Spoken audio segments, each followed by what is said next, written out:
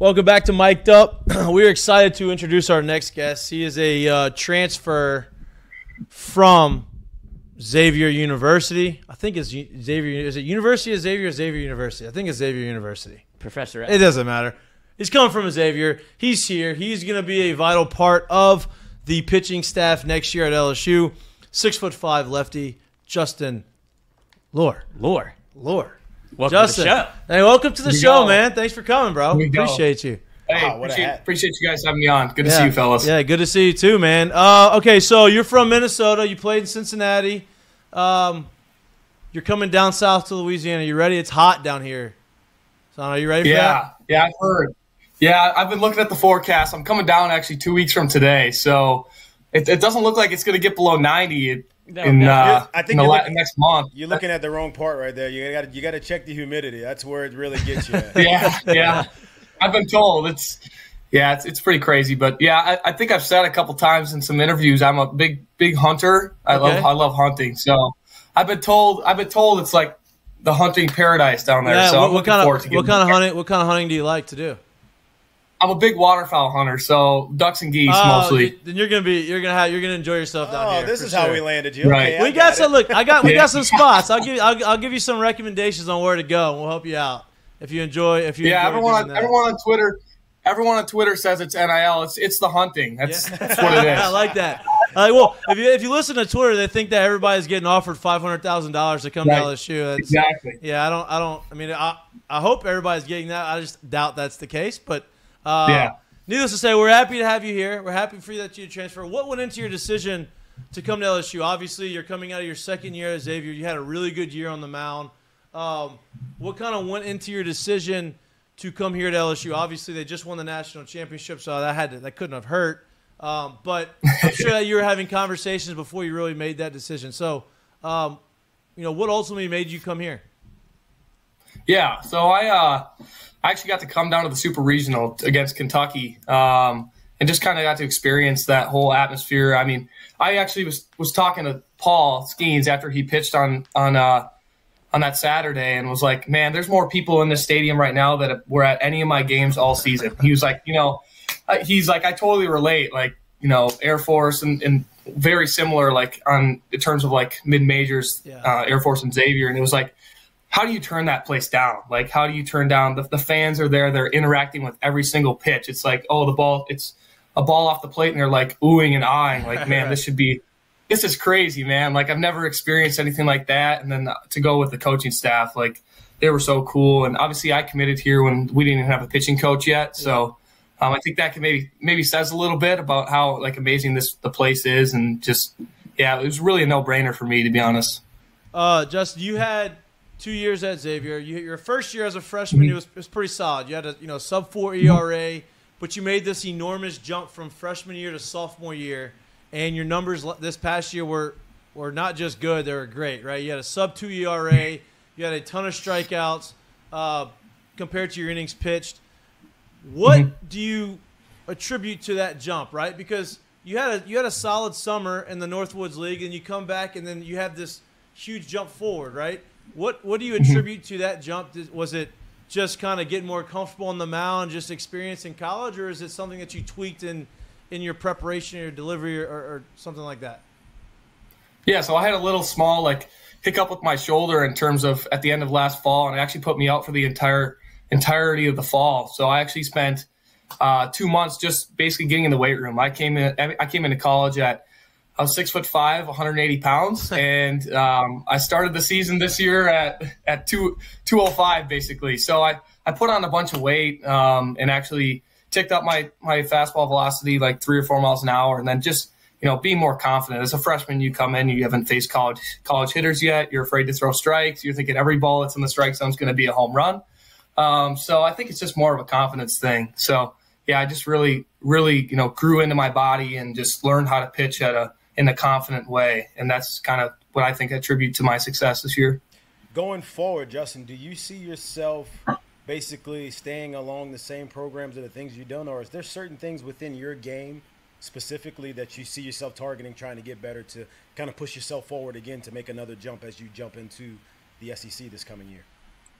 For sure, yeah. So one of the things that I think this is weird because Coach Johnson's a hitting coach, but along the lines of when I was on my visit, they want me to start. So basically, we're looking at developing a curveball. So I'm mostly a 3-pitch mix guy right now. So I have a fastball, curveball, or fastball, sinker, slider, changeup, and they're looking to develop a curveball that I could just flip in there to get ahead of counts.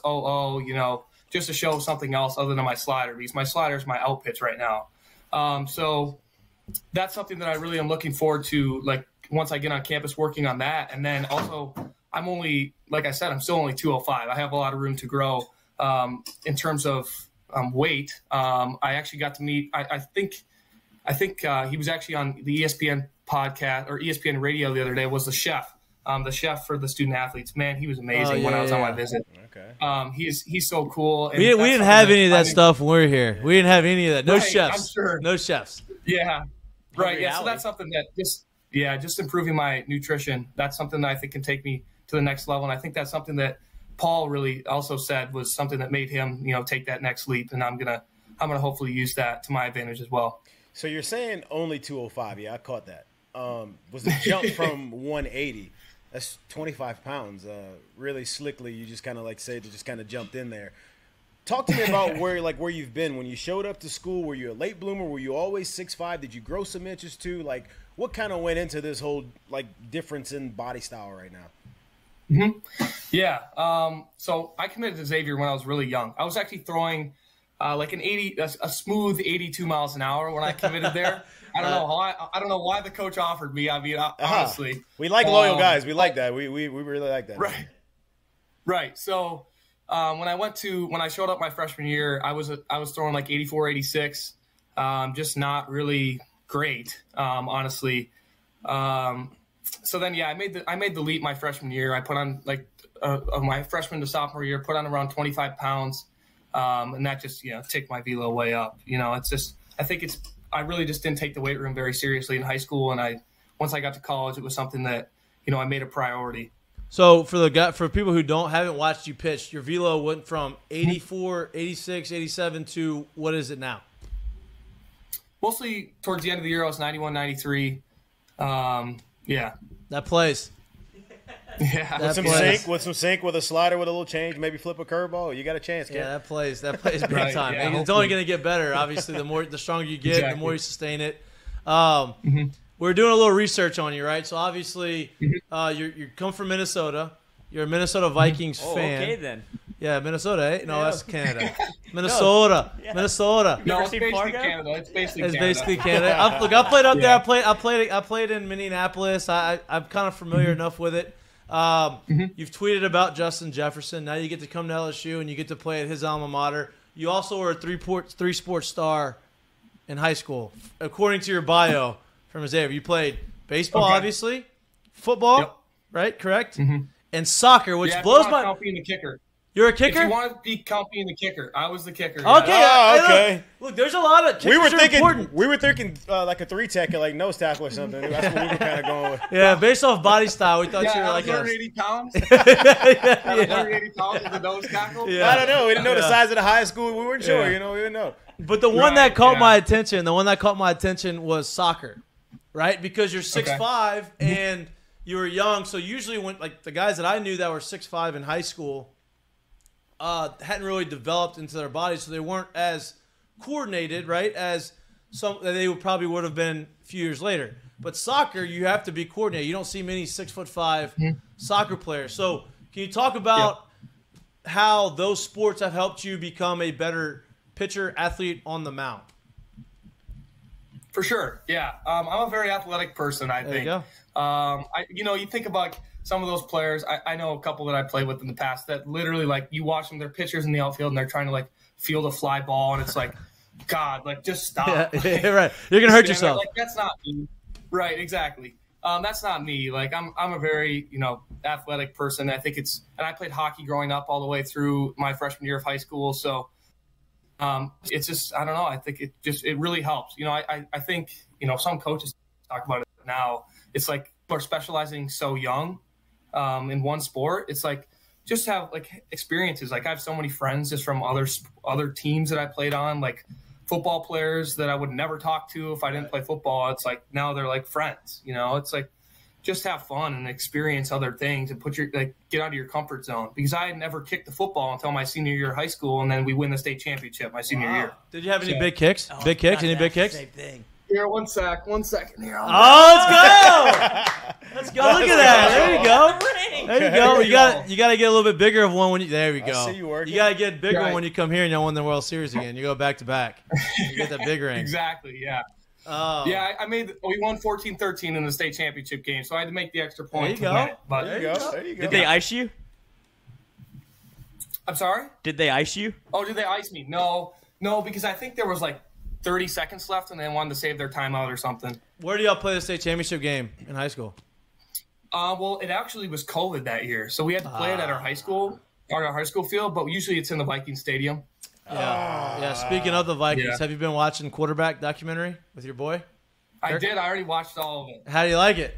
I like it. I think the general consensus in Minnesota is everybody kind of dislikes Kirk Cousins. Right, which I don't get. I don't understand that. We got to get his pain tolerance up a little bit. He gets a lot of hate. He does get a lot of hate. I mean, he's one of the most accurate.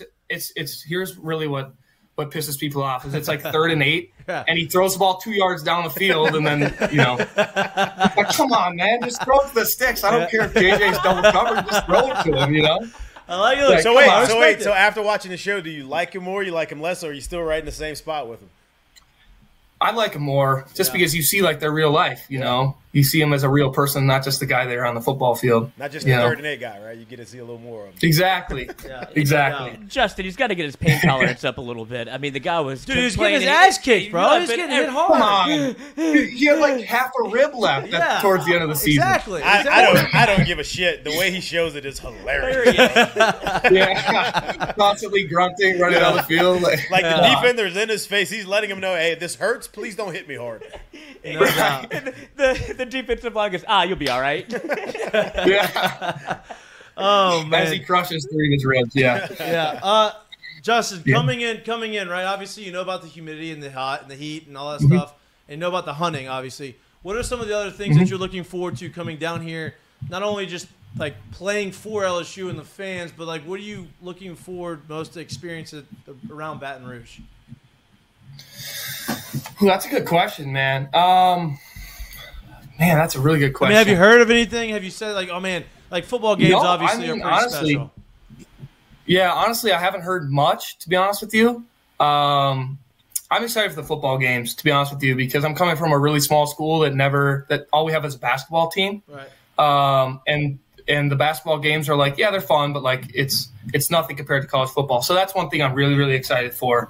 As you guys said, I'm a big Justin Jefferson fan, so I already ordered an LSU Justin Jefferson jersey. Let's go. I don't know if you're familiar with DHgate. If anybody's familiar with DHgate. No, I do not. I'm not. Maybe. Okay, it's like an off-brand jersey site. It's for people like me, college students that have no money. Nice. So, It's for people like me. Hey, there's a good chance that thing won't come in, by the way.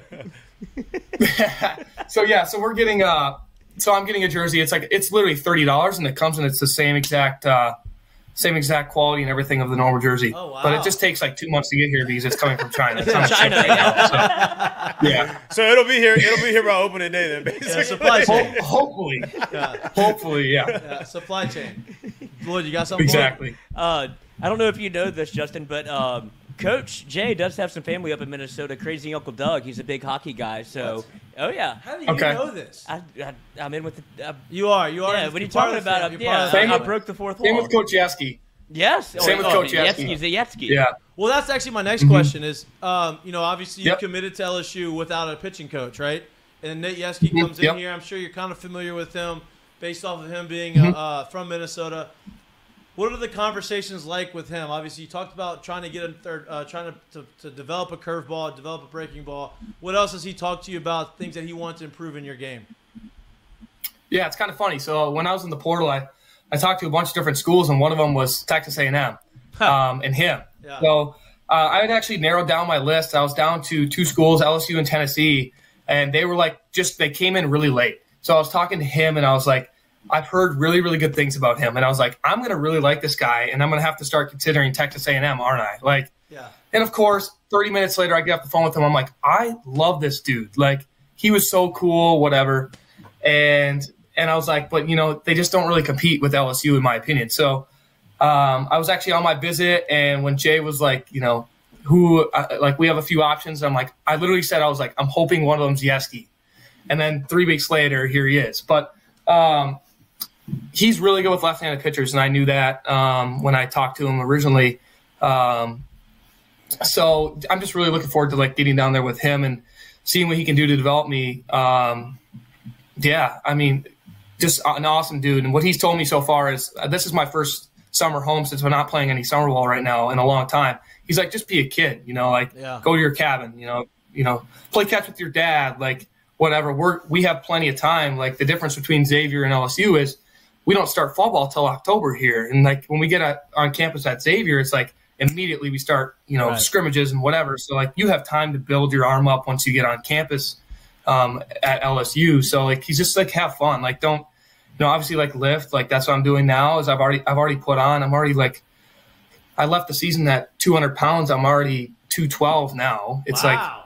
like you just out here work. You just work, yeah. It's just a lot of breakfast is my thing, Me too. I'm 6 Mine eggs. Too. Mine too. I'm a big breakfast. I'm like 6 eggs, 3 sausages, and some yogurt and a protein milk for breakfast. It's like it's perfect, and that's the thing that I liked about him. He was like just so laid back and just have fun right now. We'll get to work when you get to campus, So I guess my question to you is this: is obviously it's a big decision to put your name in the portal. You make that decision.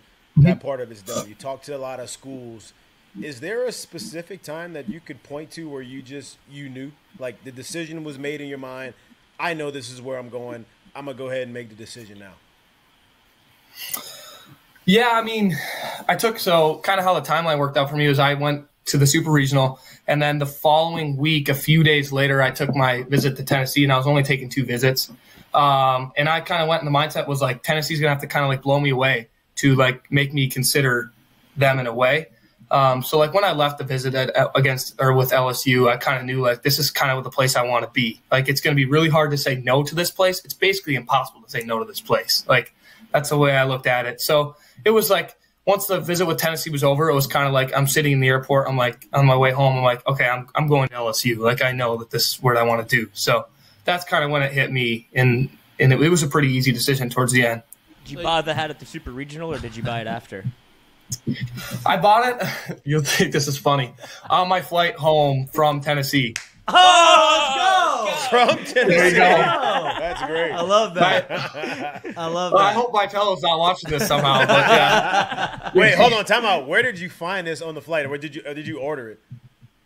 I ordered it. Okay. Yeah, I ordered it. It's 47brand.com. It's my favorite hat brand. Yeah, great. I was wondering if it came from the same brand, the same company you were just talking Chinese about. website. You just got it in like yesterday or something. No. You mentioned that LSU wants you to be a starter.